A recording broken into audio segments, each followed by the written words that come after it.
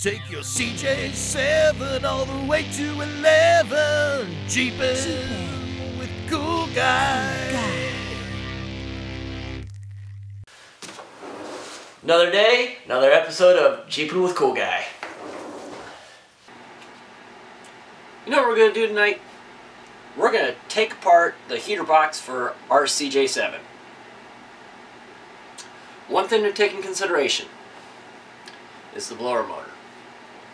If it doesn't work, you can always get a replacement.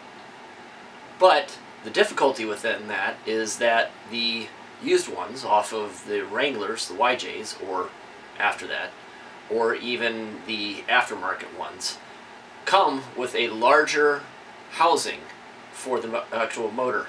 So you have to cut a larger hole inside of this metal sheet to make it fit. So it's a little more difficult, and from what I've heard, it's pretty annoying. So hopefully your CJ7 blower motor works. Hopefully my CJ7 blower motor works, and we don't have to worry about that. Overall, the whole heater box is fairly simple. It's got just a couple components. It's got your blower motor, which is attached to this wire, which goes right here, and that attaches to your wiring harness. Pretty simple. It's brown. Take note. And the heater core. Heater core, simple, easy to replace. They do make aftermarket ones for that. But really, unless the thing is cracked or clogged or rusted through, there's really no need to replace it. They're fairly self-contained units and pretty easy to maintain. There's a couple other cables and some flaps with some foam on them. But that's pretty much about it. So let's get to it. We're going to start with removing all of the shell housing screws, which there is a whole bunch of them all the way around. And then after that, we'll take this lid off and we'll look at the inside. Tonight's heater box renovation is sponsored by Guinness Irish Wheat. Very tasty, very Irish, very wheaty. Actually, no, it's not really sponsored. I'm just drinking that tonight. I'm going to start with the outer housing screws. These are hex heads, 1/4 inch. Realize that the other side of this is a plastic housing, so be very careful when you're pulling these things out, because the last thing you really want to do is strip the screw coming through here, because then you won't have a nice good seal that we will rebuild with butyl tape after this.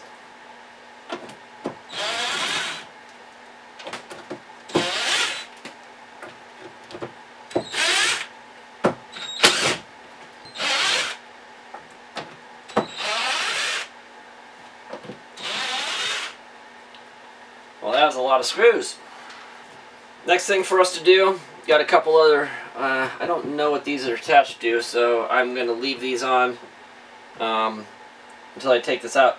There is a nut over here that's attached to, I believe, the actual cold air return screw that I was referencing right here. There's a bolt on the other side here, but this is one of those star washer nuts, and I want to make sure that I don't strip this thing out, because a lot of the things on here are kind of hard to replace. The star nut is 3/8. Yeah, 3/8. I'm just using a crescent wrench on the other side. Oh, that was easy. Oh man, don't lose that.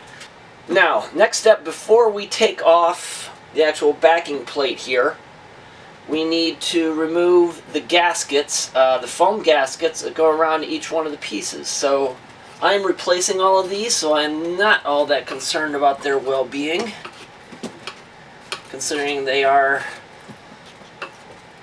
35, 40-year-old rubber foam gaskets. Probably not going to be all that effective. I purchased mine from Quadratech. I get a lot of my stuff from Rock Auto too, but I'm finding that for a lot of the really truly old classic vehicles, like the well, I guess you could call this an old classic vehicle. There's a lot of things that aren't necessarily easy to find. So I have to go to more of the specialty type stores. Well, that was on there pretty well. That's surprising. So there's one.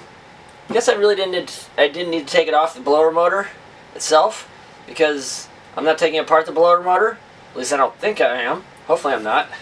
There's a small ring one down here around the, I guess this is maybe the drainage port, drainage tube for the blower, or the actual overall housing. So it's a ring, easy to come off. And then in various spots, there's 4 of them total. These are the ones that actually go against the firewall. They're not gaskets, more like bumpers. And these just provide a little bit of space between the firewall and your blower motor, or your blower assembly. I haven't found replacements for these yet, so I don't know where to get them, so I'm going to try and be careful with them. Might have to reuse them. Tag and bag. You might have heard me say it before. And then there's one around your heater core. Dual port. These things are actually still in pretty decent shape. Those are your 3 main gaskets. Alright, now I'm going to try and get a small little wedge tool in here, because you kind of have to break through this. Well, okay, you don't have to break through it, it just kind of falls off. Right. Down here, there is a clip that goes over the draw cable for the fresh air door vent. Just be careful when you're pulling it out. You don't know what's in there. Small woodland creatures.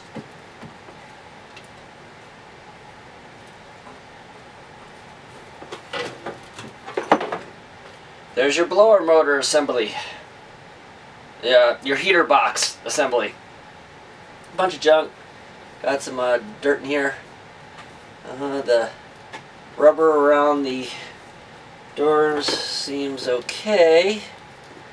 Not great. Isn't that one of those things that's kind of a pain in the butt? I mean, you're not going to be able to find replacement gaskets for this stuff, so you might have to figure out some way of revitalizing it. I don't want to spend $200 or whatever it is for these replacements off of old ones. And really it's the foam that kind of falls apart in here. This should be easy to replace. We'll have to figure that one out. One thing I did want to point out, I am going to have to replace my heater core. The reason I say, oh, that's what that screw is for. This screw right here, screws the heater core, the top part of the heater core, into this support panel. Let's go with 5/16. 5/16. There's actually 2, top and bottom. Okay, now I can actually just take this thing off. I'm gonna put this down here. Here's our little hamster wheel. As I was saying before, my heater core, I believe, is toast. The reason I say that is because there is a whole bunch of oxidation on here, which indicates that there's moisture getting through here, and it has, because this is all copper, or brass, and it has oxidized that, and then you could also see that there seems to be some kind of a leak in this spot. So, there you go. I have a cracked heater core. So I'll have to replace this. I think I have a backup from another Jeep heater box that I had lying around. But this is a good indicator that you're going to need to replace this. Took a moment there to clean everything up. So I just basically got a scraper out, took off all the old butyl tape, because I'd rather be able to move this thing around and not have the whole place just disintegrate and fall on and dust up the whole place. One thing I did want to note, the 2 screws, I'm replacing them with stainless steel ones that hold the heater core to the back support panel, are number 10 sheet metal screws. They're 1/2 inch in length. Alright, let's flip this over. Next steps is to take this component off. This, I believe, is where the fresh air comes in. and this is the main vent spot that circulates the air in through here into the heater core, and then gets blown out towards your feet or up into the defrost up above through the dash from this component. These are really short. These are probably 3/8, maybe a 1/2 inch. Total of 1, 2, 3, 4, 5, 6, 7 screws. It's an odd number. And then at that point, this housing should easily come off. Basically, it's a big horseshoe.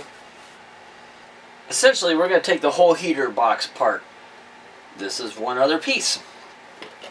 Start by taking off the spring that controls the door.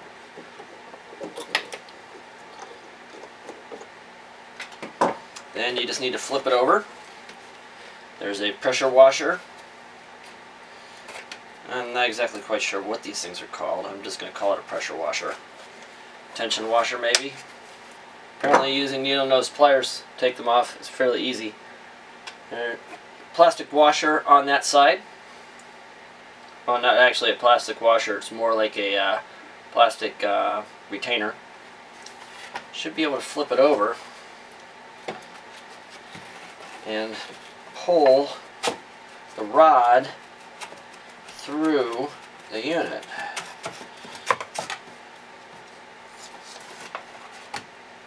The thing that would be really interesting to see how it plays out is replacing this foam. I don't know what this is made out of. I don't know if you can get replacement for it. Hopefully you can. This is before, and this is after. We're going to go with some dual action here, a two-part combo. We're going to take off this middle flap that is held on with a rubber washer. These are just like the pull switches in your dash. Exact same scenario. This is held on simply by one of those tension washers. This connects right to this bracket, which was part of that earlier star nut that we had holding in the backing plate. You unscrew that, and then this whole unit, for the most part, just comes right out. This screw is a specialty screw. As you can see, it's got a kind of a built-in washer. It's almost like a 3-part pyramid type screw. This is also held on to with one of those tension washers. Makes it a little bit easier if you get like some needle nose pliers or something that's got a very long snout to it.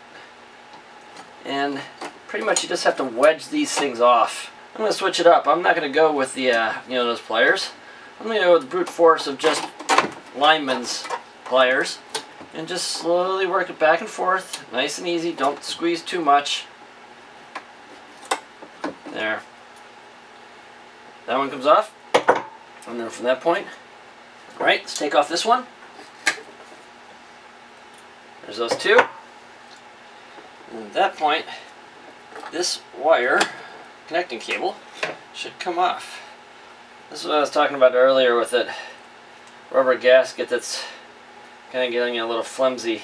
You're not going to find this piece. You're not going to be able to order a new one of these. So do your best to try and keep this in the best shape as possible. Pull the cable right through. This thing obviously is so rusted, maybe some 3-in-1 oil will loosen it up. Now let's take off this boy. And there's only one screw holding this in, this retaining screw. This is a number 10 sheet metal screw, but this one happens to be 3/4 inch long. And all this does, this comes right out, nice and easy. It's got a metal clamp here that holds it to the plastic, but it's also got this metal plastic lip that just fits right inside of it. Just pull it right out. Last but not least, we need to take this off, but I don't really know how to get this thing out. The reason I say that was because of the angle. First things first, take off the plastic washer that goes on it. You're just going to have to kind of force it, so if you pop it past the joint, like that, then I think you can kind of start working it through. Just kind of try and get the angle on it. Just push it down and through. It's got a rubber or a plastic retaining piece on it just like the other one. But that's pretty much your whole heater box. That's it. At this point, it is just a plastic core. But let's get this cleaned up. One last component. Gotta get the blower motor off. Take off your 5 screws.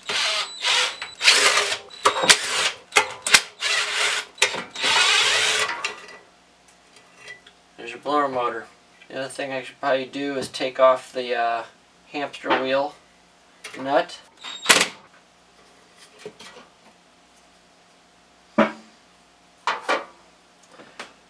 The hamster wheel sits on a metal post that is shaved down on the sides.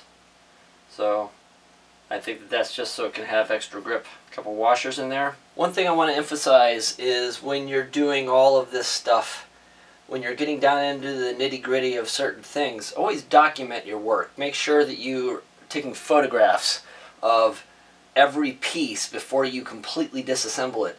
The only reason I say that is because even on like the blower motor here, there are 3 washers that go onto the drive shaft. So I want to make sure that I don't get those mixed up. And when I put this thing back together in a week, a day, a month, I'm going to have 3 washers, and I'm going to be like, well, wait a minute, which one goes where? And depending on how specific it is, it could screw up the whole system. So make sure you document everything that you're doing, tag and bag everything. Now that I'm going to keep going down the rabbit hole, I'm actually going to take this blower motor apart to see what the inner workings look like. Well, I went all the way down the rabbit hole. On the back plate, there are 4 spots, and through those 4 squares are these 2 little prong teeth that are separated out. Take a pair of pliers, very carefully squeeze them together to not snap them off. Then you can just pull this unit right out of here. There's 2 very big magnets on the inside here, and it looks like a pivot point. It's not actually a bearing because it doesn't move, down deep inside here. I'm probably going to tape this off, sandblast this whole thing. There's your switch, basically your connection point, which is held in rubber piece, gasket right there. It just slides in, just like that, slides out, and it's connected to a nice piece of copper wire that goes inside. And then this spins on the inside with magnets, and there's your electric motor. Now, if you really, really, really want to, there's 2 magnetic points in here, and these are spring-loaded. If you want, you could push them back and pull this whole piece out. I'm not doing that because everything in here looks really good. So I got myself a can of QD electronic cleaner and just sprayed this whole thing down. Took a toothbrush, scrubbed off all the extra dirt, and sprayed the whole thing down again, got all the dirt out of it. So the thing looks like it's in great shape. So here I'm just going to wind up sanding this stuff down. Don't use steel wool because this stuff's all magnetic and you're going to have steel wool flakes all over the place and embedded in there, and pretty much you'll never get them out. And then I'll end up taping this stuff off and sanding it down and painting it. Hopefully I will be able to show you the aftermath of the way that this thing looks after I put it all back together. But for the most part, there's your rabbit hole, there's your motor. This is all in good shape. I hope it runs.